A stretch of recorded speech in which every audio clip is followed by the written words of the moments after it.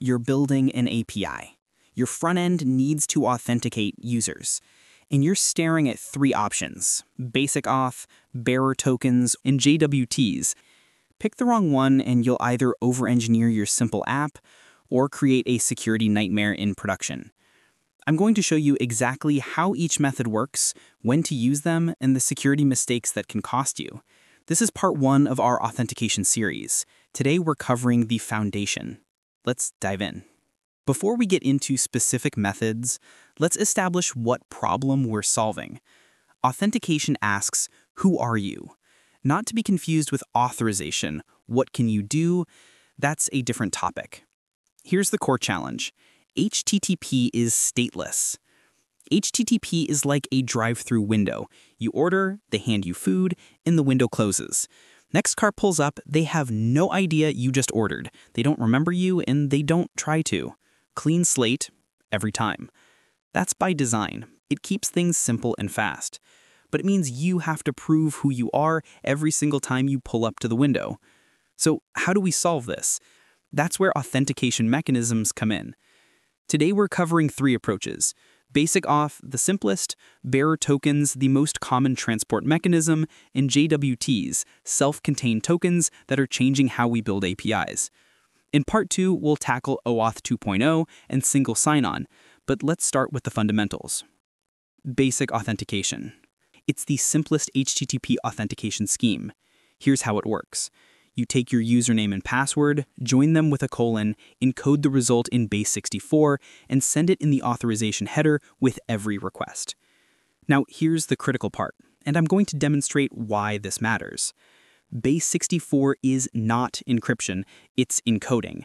Think of it like wrapping a gift. The wrapping paper makes it look different, but anyone can unwrap it in 2 seconds. So why use base64? Because HTTP headers can only contain certain characters. Base64 converts your username :password into safe characters for transmission. It's not for security, it's for compatibility, and anyone can unwrap it. This means if you send Basic Auth over plain HTTP, you're broadcasting your password in unencrypted form across the network. Basic Auth over HTTPS is fine. The TLS encryption protects the credentials. But over HTTP, you might as well post your password on Twitter. There's another issue. You're sending credentials with every single request. That's a lot of opportunities for them to be intercepted or logged somewhere they shouldn't be. And if your credentials are in server logs, cache layers, or proxy logs, that's a security incident waiting to happen. Use Basic Auth for internal tools, local development, or simple machine-to-machine communication where you control the network. For anything else, let's look at better options. Let's talk about bearer tokens, and we need to clear up a common misconception right away. Think of bearer like an envelope. The word bearer on the front tells the post office how to deliver it. Give this to whoever holds it. But the envelope itself doesn't tell you what's inside. Could be a letter, a check, or a gift card. That's what the token is, the content. Bearer is the delivery method. The token is the content. See, bearer is just the transport mechanism. The token that comes after bearer can be any format. Here's how bearer scheme typically works in practice with opaque tokens, random strings stored server-side. First, let's see how you get a token. The client sends credentials once. The server validates them, generates a random token, stores it in the database, and sends it back. Simple. You get your badge at the door. Now, every time you come back, you show your badge using the bearer authorization scheme. The server checks the registry, the database, every single time. You're in or you're not. This lookup happens on every single request. That's the trade-off. This is called an opaque token. It's opaque because the token itself contains no information. It's just a random identifier. The server must query the database every single time to figure out who this token belongs to and whether it's still valid. The big advantage over Basic Auth: you're not sending the password repeatedly. You can revoke tokens without changing passwords. You can set expiration times. But the trade-off? A database lookup on every single request. In high-traffic applications, that's a real performance consideration. And if you're running multiple API servers, they all need access to the same token storage. That means you need Redis, a shared database, or some other centralized session store. This works, but it adds infrastructure complexity. So the question becomes, what if the token itself could tell us who the user is without hitting the database? That's where JWTs come in. JSON Web Tokens, JWTs. This is where things get interesting. A JWT is a self-contained token that includes data right inside it. Let me decode this for you, literally. A JWT has three parts, separated by dots. First, the header. The header tells us the algorithm used to sign the token, in this case HMAC SHA-256, and that it's a JWT. This matters because the algorithm determines how we verify the signature. Second, the payload. This contains your claims, pieces of information about the user, subject ID, name, roles, when it was issued, when it expires. This is your data. There are standard registered claims like sub for subject, expire for expiration, IAT for issued at, and you can add your own custom claims, anything you need. But here's what catches people off guard. This payload is only base64 encoded, not encrypted. Anyone, literally anyone, can decode and read it. Go to JWT.io right now, paste any JWT, and you'll see everything inside. This is why you never put passwords, social security numbers, credit card numbers, or any sensitive data in a JWT. Only put data you're okay with the client seeing. User ID? Fine. Role? Sure. Password? Absolutely not. Now here's the third part that does make JWT secure, the signature.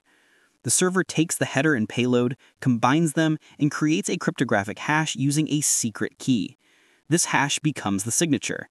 If anyone changes even a single character in the payload, the signature won't match and the server will reject it. This means the JWT is tamper-proof. You can't change the claims without invalidating the signature. But remember, tamper-proof doesn't mean private. The signature prevents changes, but anyone can still read the payload. That's the key distinction. Here's the game-changing advantage of JWTs. The server doesn't need to look up the database on every request. The server just verifies the signature mathematically, no database hit. JWT verification is typically 5 to 10 times faster, and it means your server can scale horizontally without needing shared session storage. Each server can verify JWTs independently. But there's a trade-off. Remember how we could instantly revoke opaque tokens by deleting them from the database? With JWTs, revocation requires additional infrastructure. JWTs are stateless, the server doesn't track them. To revoke a JWT before expiration, you need to implement solutions like a token blacklist, which defeats the stateless advantage, or use short-lived access tokens with refresh token rotation, or implement token versioning with user state checks. This is why JWT expiration times are critical. They limit the window of exposure. Most applications use short-lived access tokens, like 15 minutes, paired with longer-lived refresh tokens. When the access token expires, the client uses the refresh token to get a new one. The refresh token is stored in the database and can be revoked. This gives you the performance benefits of JWTs while maintaining revocation control. One more important point, signing algorithms. Let me explain with metaphors that make this clear. HS-256 uses a symmetric key, one secret for everything. Think of it like a house key. The same key locks and unlocks the door. This works great if you control the whole house, fast, simple, secure. RS-256 uses asymmetric keys, a private key and a public key. Think of it like a mailbox. The private key means only you can put mail in, sign tokens. The public key means anyone can check what's inside, verify tokens. This is better when you have multiple services that need to verify tokens from a central authentication service. Use HS-256 for simpler setups where you control everything, and use RS-256 for microservices architectures where multiple services need to verify tokens from a central authentication service. All right, let's talk security. These are the mistakes I see constantly, and they're all completely avoidable. Number 1. Always use HTTPS. I don't care which authentication method you choose, basic, bearer, or JWT, none of them are secure over plain HTTP. HTTPS encrypts the entire request, including headers. No exceptions. Number 2. Token storage. Where you store tokens matters. There are two main options: local storage and HTTP-only cookies. Local storage is vulnerable to XSS, cross-site scripting. If an attacker injects malicious JavaScript into your page and bypasses content security policy, it can read local storage and steal tokens. HTTP-only cookies can't be accessed by JavaScript, which protects against XSS. But cookies are vulnerable to CSRF, cross-site request forgery. The solution? Use HTTP-only cookies with the same site attribute, set to strict or lax. Number 3, set appropriate expiration times. Short-lived access tokens, longer refresh tokens. Don't create a JWT that's valid for a year. That's a year-long security window if it gets stolen. Number 4, never ever roll your own crypto. Use established libraries. For JWTs, use JSON Web Token in Node, PyJWT in Python, or similar libraries in your language. These have been tested and audited. Your custom implementation probably hasn't. And finally, be careful with JWT algorithm verification. There's a classic vulnerability where attackers change the algorithm from RS-256 to none or HS-256 to bypass signature verification. While most modern JWT libraries already protect against this by default, you should still explicitly specify the expected algorithm when verifying as a defense in-depth measure. Always whitelist the algorithms you accept. This prevents algorithm confusion attacks and protects you even if your library has vulnerabilities. So which method should you use? Let me give you a practical decision framework. If you're building an internal tool that only your team uses, Basic Auth with HTTPS is perfectly fine. Simple, effective, no over-engineering.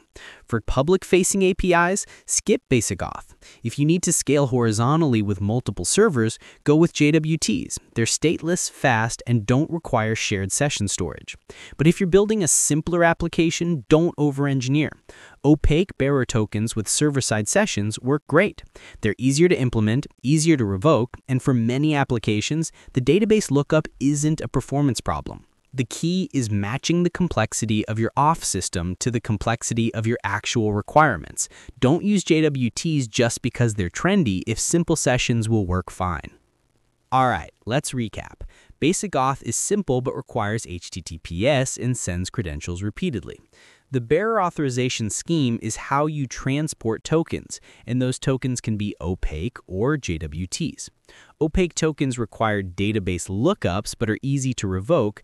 JWTs are self-contained, fast to verify, and stateless, perfect for scaling, but you can't revoke them easily without additional infrastructure.